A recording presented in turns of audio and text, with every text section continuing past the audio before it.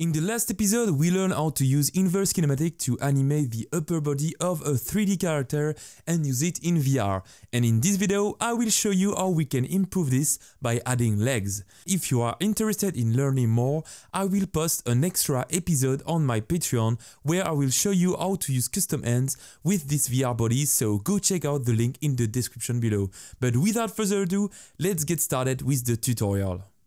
Okay, so we are back where we were at the end of last episode with the Robot Kyle 3D character. As you can see, we can modify the body with 3 points, which can be used in VR with the headset position and the 2 controller position to animate the full body. As some of you observed at the end of last video, there is a little bit of delay between the velocity of the head compared to the body. So before continuing, let me show you how to fix this. And to do this, it's really simple. We just need to open the VRBrick script we made, and instead of doing the calculation in the update function, we need to do it inside the fixed update function. And here we go, now the body has no delay with the head. Perfect! In this episode, we will need the legs, so the first thing I'm going to do is go in the rig and set the scale of the hips bone to be 111. Now that the legs are showing, we will need a walking animation for them. So this tutorial works with any walking animation, but in my case, I will use this walking animation from Mixamo that you will find a link in the description. I want this animation to be in place, so I will check this here, and now I can download it with a FBX format for Unity. And here we go, now we can click download. Okay, perfect, now that it's downloaded, I can drag it in my project. So if we were to use this animation like this, it would not work. The reason is that the rig of Robot Kyle is not set up exactly like the rig used on this animation. We need a way to link the two, and to do this, we will use the Unity avatar. So first I will go in the 3D model of Robot Kyle, and you see in the rig section, we can set the animation type to be humanoid and click on applied. Okay, perfect. Now we have an avatar for 3D model, and we can see it here if we click on configure. As you can see, the avatar linked all the bones of our Robot Kyle into the appropriate slot. And the T-pose seems good, so if you need, you can even edit the pose to make the animation much better, but as I want to keep this tutorial a VR tutorial and not an animation tutorial, I will not go into details here, but if you want to know more, I will put some link in the description below. So now let's click on down to go back to our scene. Finally, we need to do the same with the walking animation, so I will select it and change the animation type to humanoid now and click on applied. Once again, you can see that fortunately for us, the avatar is well configured and the T-pose is going well. Okay, now everything is ready, we can now use the animation. So I will go back in my scene and select Robot Kyle.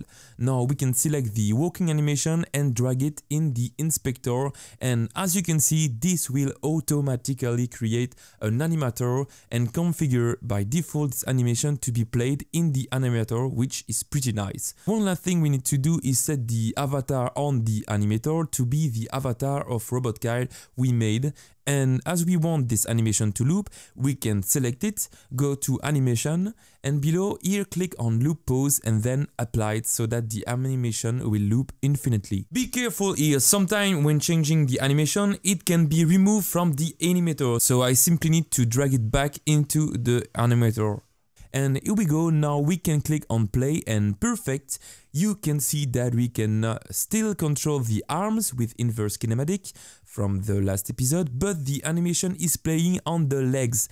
However, we have now 2 more problems. First, the hands are moving a little bit with the animation, and second, the legs pass through the ground. So let's work on these issues. To fix the first one, let's get in the animator panel and click on the layer settings. Now, as you can see, we can create a mask here to mask a certain part of the animation applied on our 3D character. So I will quickly create a new avatar mask by right-clicking in the project windows, create avatar mask. And now we can uncheck the whole upper body so that the animation will only move the legs. And there you go, it's much better now. Now for the second issue, this is a bit trickier. we need to modify procedurally the walking animation so that the 3D character will bend his knee when we go down instead of passing through the ground. So let me show you how we can make this easily using another IK feature from Unity, which is the IK integrated in the animator component. First, I will select our robot Kyle and create a new script called VR Foot IK. In this script, we will need a private reference to the animator that I will call animator and that we can access at the start of the game with animator equals getComponent animator. Now, to modify the animation, we need to do it inside the onAnimatorIK function, which is a function called automatically by the animator. In this function, I will need the position of the right feet that I can get with vector3 right foot pose equals animator.getIK position with the avatarIK goal.right foot.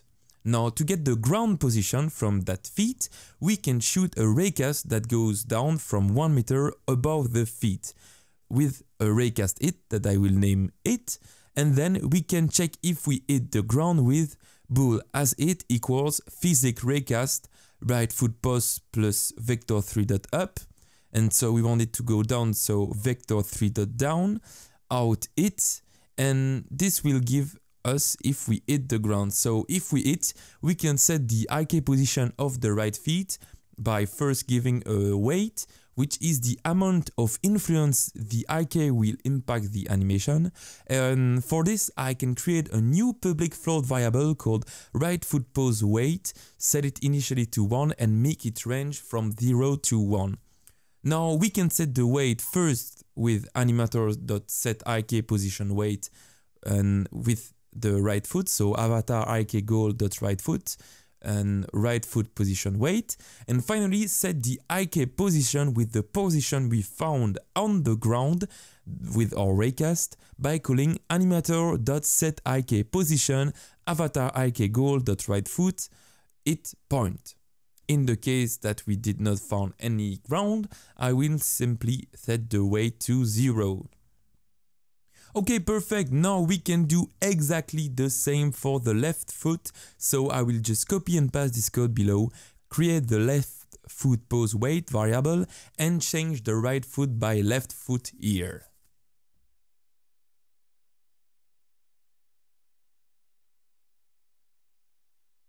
And here we go, now let's save our script and go back to Unity.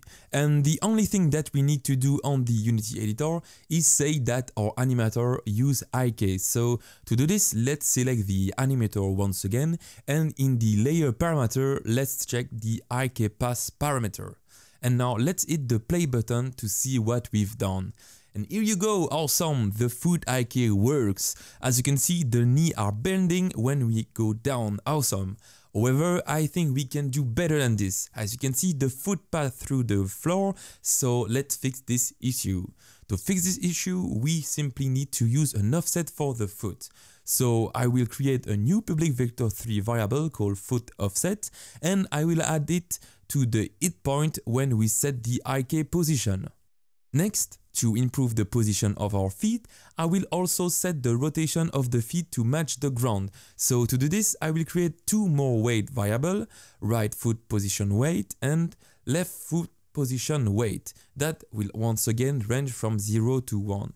And now in the onAnimatorIK, if we have a ground, I will compute the rotation I want for my right feet with quaternion foot rotation equals quaternion.look rotation with vector3.project on plane transform.forward it.normal and it.normal. So here what the lock rotation does is create a rotation that has as a forward axis this value and as a up axis this value. So by setting the up axis of our feet to be the normal we hit, we make sure that the feet lays flat on the ground.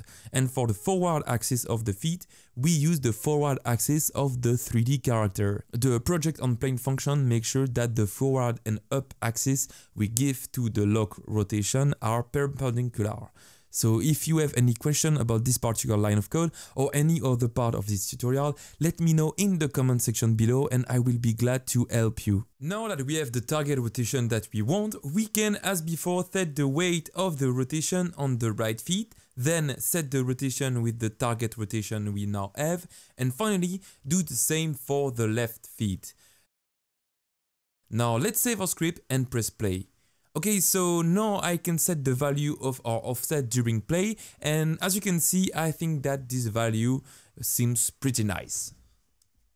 Perfect, and as you can see now our feet follow exactly the position of the ground and this will work on any surface. Awesome. And that is basically it. We succeeded to add animation and use Foot Arcade to control the position and rotation of the legs. Now you can use it with any walking animation system that you need for your game. And this is what I will show you in the next episode of this tutorial series, which will come very soon. If you enjoyed this series so far, make sure to leave a like below and share it to help the video to be recommended by YouTube to other VR devs just like you. As I said in the intro, I will post an extra episode on my Patreon where I will show you how to use custom hands with this VR body, which I think will be great. And on this subject, a big shout out to my new Patreon. You guys have been a lot recently, which is awesome. And if you have any question and wants to meet the best VR community in the world, go check out the Discord channel below. Anyway, thank you for watching and see you in the next one.